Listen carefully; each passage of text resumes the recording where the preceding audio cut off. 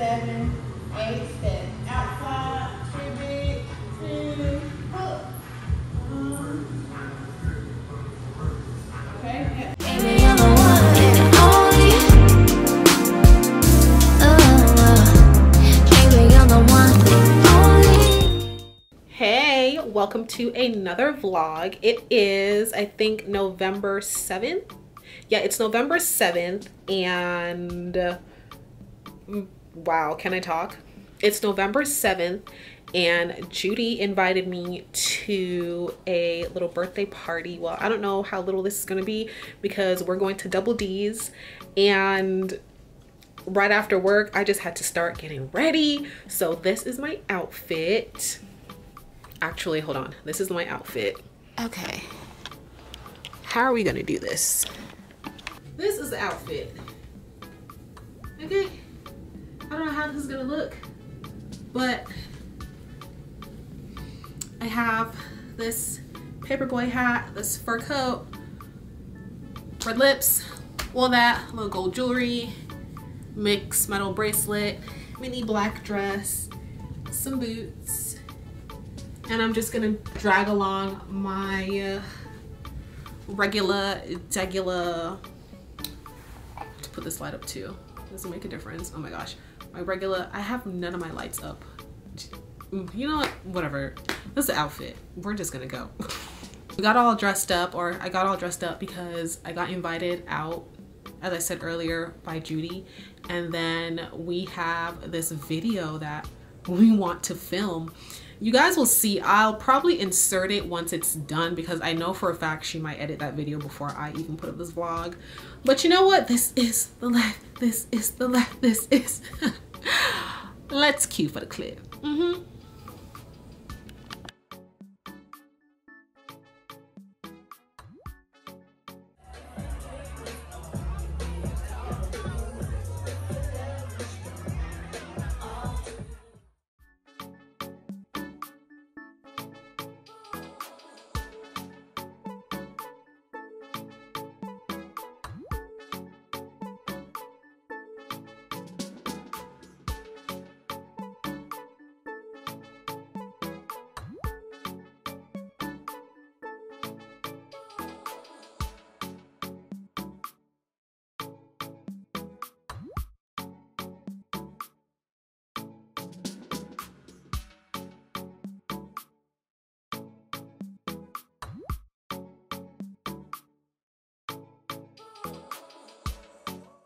Hey y'all, it is another day. Tell me why around 1:30 a.m. this morning I decided that I wanted to do something different this weekend. It was either between going back to archery or trying out a pole dancing class, and the closest one to me right now is pole dancing. So yo girl will be attending her first pole dancing class today. And I'm really excited. I'm elated about this experience because number one, I am bored running. I get really bored with exercises, so I'm trying to switch it up a little bit. I thought about doing an aerial class or like a spinning class. I think that's what it's called, where you have the ropes and you're just like spinning and whatnot in the air, which looks really fun. But then I was like, pole dancing looks really fun too, and the girls and their cores always looks like top notch, and I don't have upper body strength, so if this is another way I could incorporate a proper upper body and core workout, then I will take that opportunity. And also I just want to spin like a ballerina on that pole, girl. I always thought it was a really pretty sport. Well, can I describe it as a sport? It's still, well, it's a really intensive activity. I know that for sure because again, I don't have upper body strength, honey.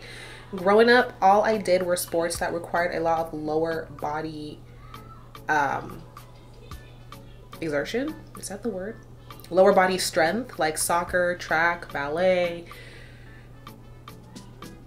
dance, the whole works. And with all of that, I'm using my lower body more than my upper body. So going to my first pole dancing class today. Not sure how it's gonna go. I don't know if I could film or not. If I can, I'll insert some clips, but I just be doing shit. So I will see y'all in the next clip later. I'm gonna have to take my jacket off. Yeah. Y'all We're getting can hot for you, actually.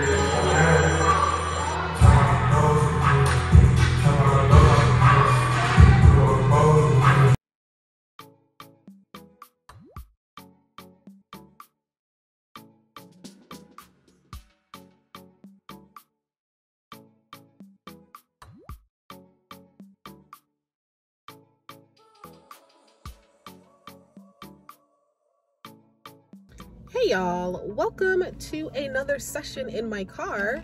I really wasn't gonna pick up the camera. I don't know when. I decided to take a few days off from work just to regroup. I was originally supposed to go on vacation with Makeda and Shannon, like a little girls trip to Tennessee, but I ended up getting a second job as a bottle girl because y'all, I need extra money and I need to make things shake. Oh, can I talk? Damn. Especially because after learning how to navigate adulthood for the last 2 years when it comes to paying bills and Texas requirements when it comes to car registrations and all of that, the first few months of the year, of the new year, is always the most stressful for me. So I was like, in order to not touch my savings, in order to not deplete myself of my funds and my energy, number one, my energy is I need more money to fix my problems. So I got a second job as a bottle girl, which I'm so excited for because it's not a easy job, but it's also not hard. You know, my uniform's cute. I get to do my makeup. I get paid extra for being cute and pretty. And, oh, that's such a pretty dog. And I could basically just work a good amount of money in a few hours or one night. So that's that. So I'm hoping by the beginning of the year, I could outsource more of my work so I don't have to extend so much energy of getting things done on my own, as well as saving up for some new plans that I have. And also why I even got this second job is to distract me from overthinking, because so many things happened in October to the first couple days of November that were just so stressful, and a new job and more money fixes everything. I looked at my therapist, I was like, even if I'm stressed out, I'd rather cry and wipe my tears with more money. So that's what I've been up to. I just came out to run errands, and see, this is how you know I did not anticipate on doing too much, because I did not even feel like gelling my hair and putting a straightener through it. So I put on this head scarf, and I'm wearing like my ultra wide leg denim and my UFOs sandals, if you care to know my outfit. It was just gonna be a day of errands and take myself out to dinner or a quick little lunch and not stay in the house all day. But the most craziest thing happened, because where was I going with this? Oh, I definitely feel like, oh, that car is nice.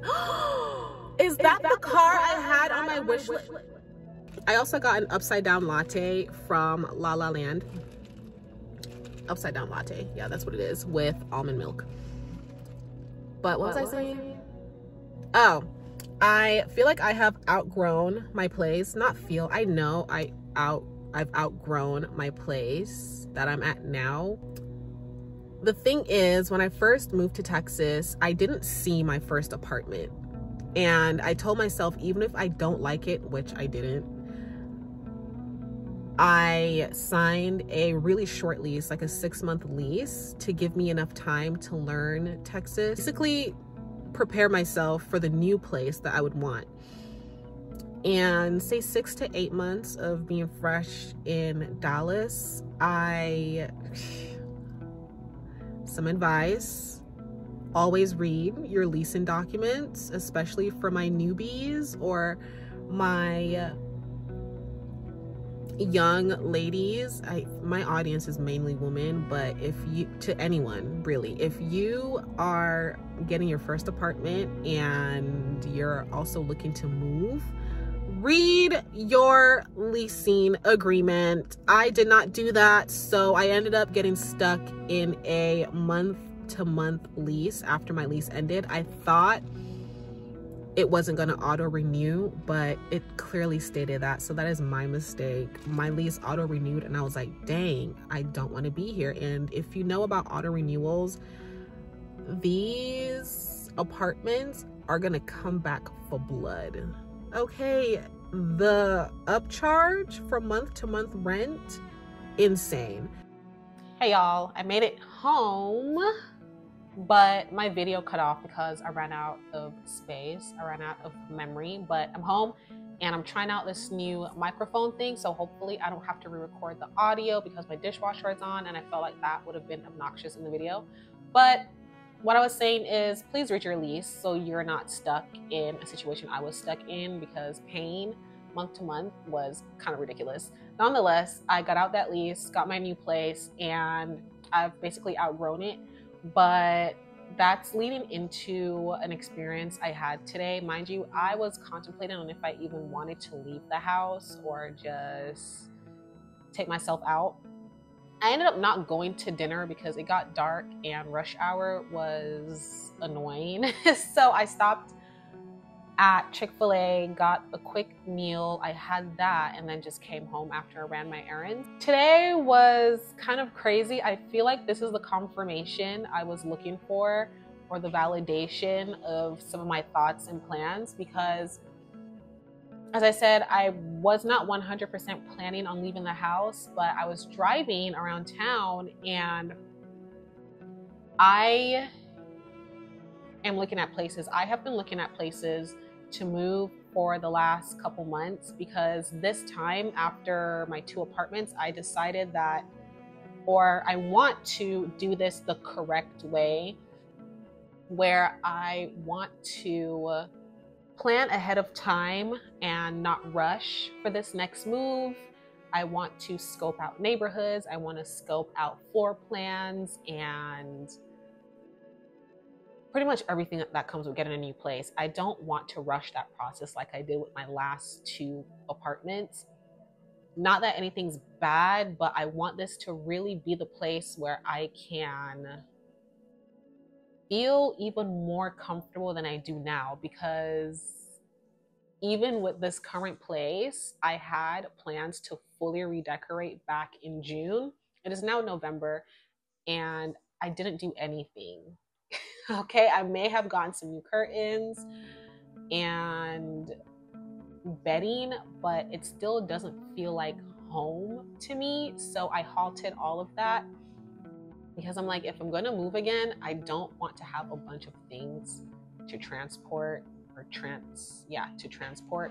So I halted the decorating at this place until I get my other place. And even though this is a new build, the crazy part is I thought I did a thorough clean when I moved into this place, and it wasn't until months later I swabbed my cabinets only to realize there was still sawdust. So that is another thing. For my next place, I want to be able to not worry about time and not fork out unnecessary funds that I could have avoided by thoroughly going through all my agreements and contracts. and I want to book a cleaner and a cleaning service. My next apartment, I don't want to worry about anything. I just want it to be smooth sailing. I don't want to be stressed out. I don't want to be frazzled. I want to feel comfortable and just unpack everything at least within 1 week, because the last 2 places, it took me weeks to maybe even 3 months to settle in and unpack and figure out what I wanted to do and how I wanted to set up my new life.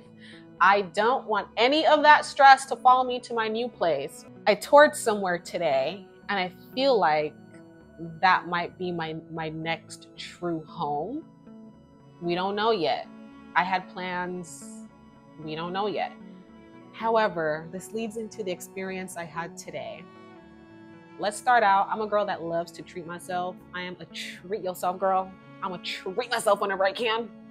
But today I was contemplating, I was like, do I want coffee? Because it's about to be 4 in the evening. Do I want coffee? Do I not get coffee? But I still want a little sweet treat.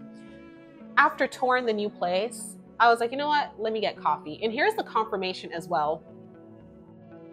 For months, my locator was helping me look for a place.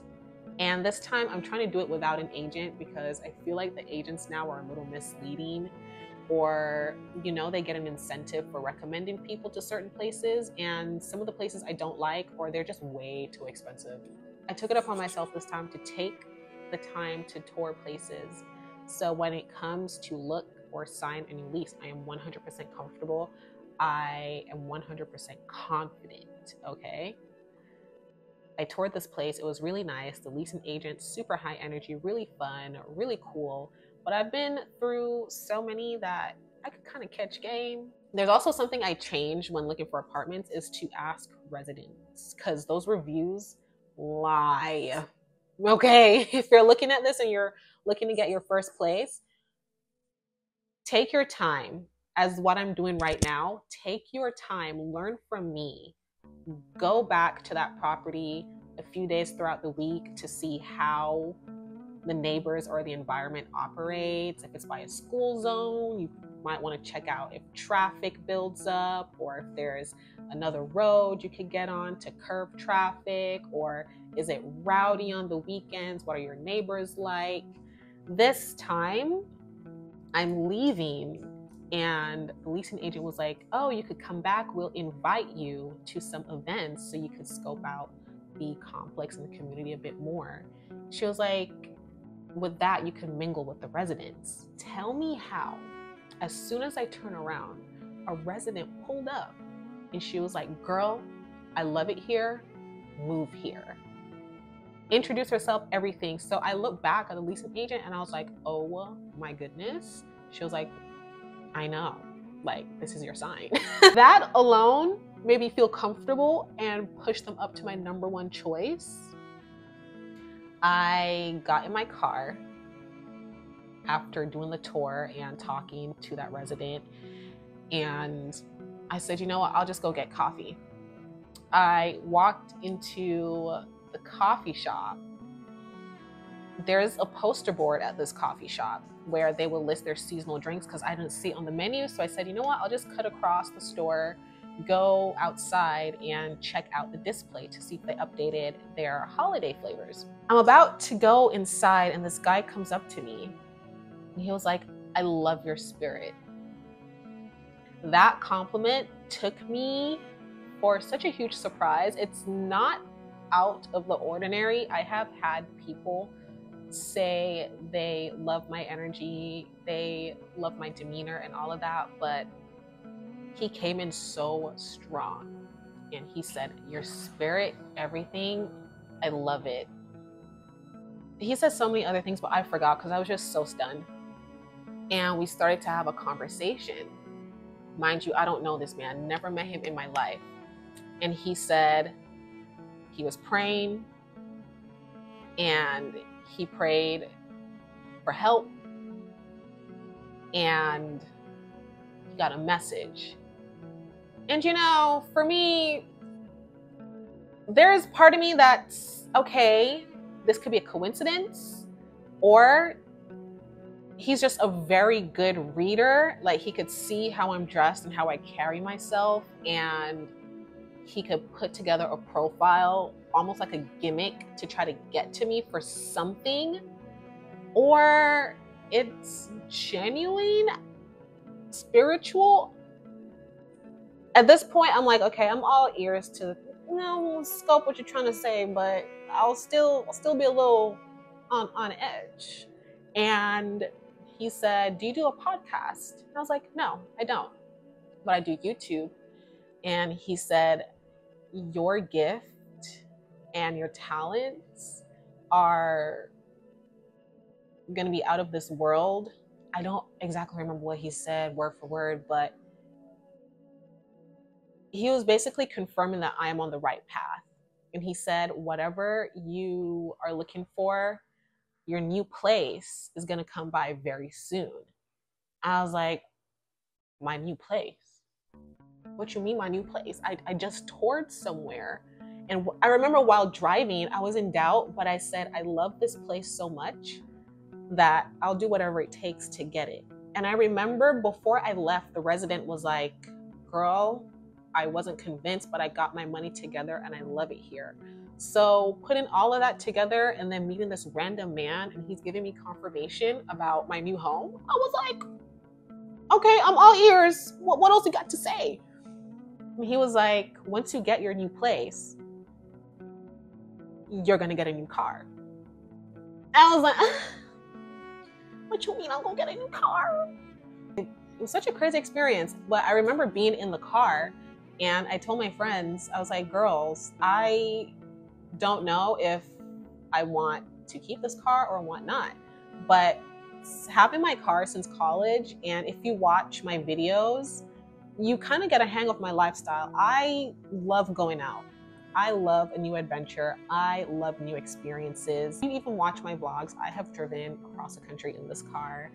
Ever since Florida, I have been driving up and down the East Coast in this car. Even if I work from home, literally, I'm gonna find a reason to drive after work.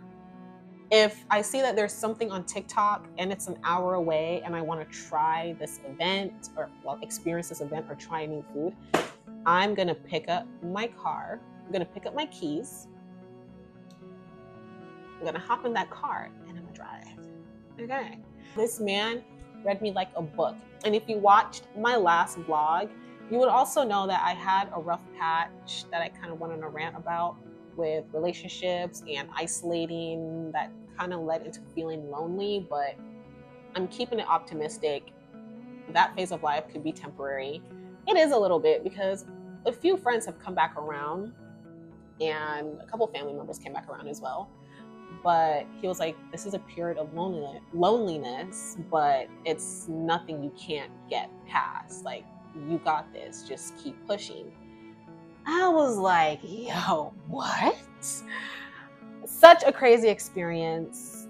Nonetheless, that chat with him, his name's Alan, that chat with him was very eye-opening. I have no idea what will come from today's experience, but I will say it provided the comfort and confirmation I needed, as well as the motivation to keep pursuing what I want to pursue. I have plans, I have goals. It's just a matter of getting to them eventually.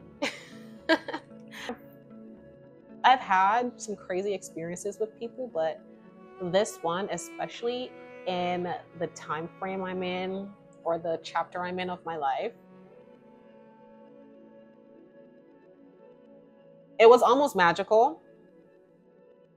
I don't know what else to say. I'm taking this as my confirmation that everything will be okay.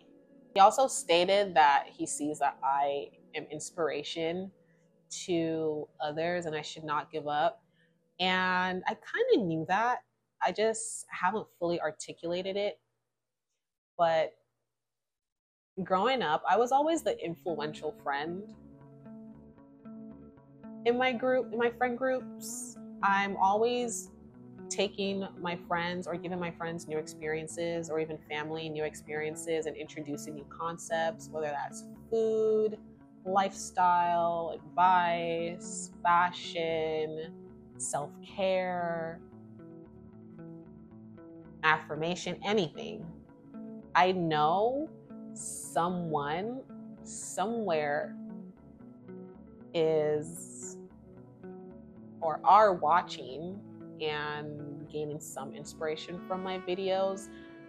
I have that notion, but I don't know to what extent. So I'll also place, I hope I'm of inspiration. This is probably about to be a very long video. I don't know where to end. I don't know. Maybe comment down below on what you think that experience with this guy might have meant, or if you're going through a similar situation of making new decisions and trying to figure out what you want to do in the next chapter of your life.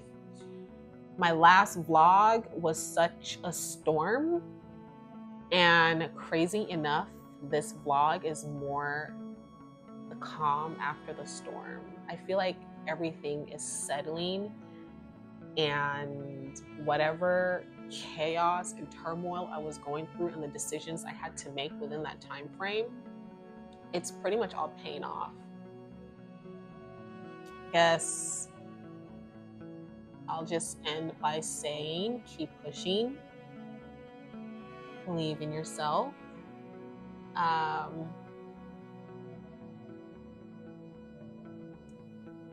Live your life for you. For you. Be responsible, be proactive, be hopeful, be optimistic. Read your contracts before you sign them. Don't be like me. Don't be like me. No, don't be like me. And I will catch you in my next video.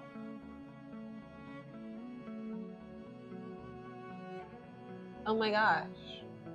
This is crazy. That man read me like a book. Yeah.